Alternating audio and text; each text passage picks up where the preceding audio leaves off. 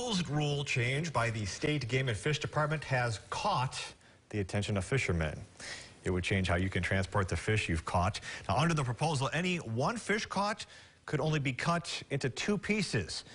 Anything over 2 pieces would count as 2 fish against your daily limit. Some anglers argue this would promote waste, since a large walleye could be cut into as many as 5 pieces. Greg Power with the Game and Fish Department says it's simply to save time for game wardens so they can do their job more efficiently.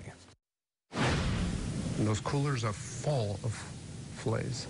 And then they went and took that one fillet and staked it and cut it and everything else into little cubes. And it's that one fillet now is 10 pieces, 5 pieces. All of a sudden, I mean, what do you have there? You just have this jigsaw puzzle that you got to try to put back together. Power says this is only a proposed rule and they're gathering input. He says if anglers take issue, they are willing to make some exceptions if fishermen simply want the extra cuts of their walleye. Power says other states have already implemented the rule. If adopted here, it would go into effect April 1st. One North Dakota man is making ice fishing a lot easier. Jason Nelson created the app called Explorer, available on your phone or computer.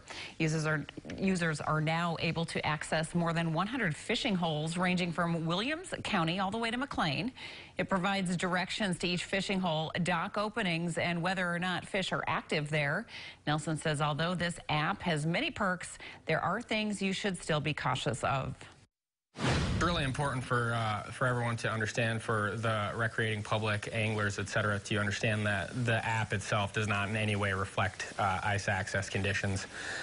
We want to get the information out there, tell everybody where the access locations are, but when you're going out there to fish, any angler has to assess the situation on their own.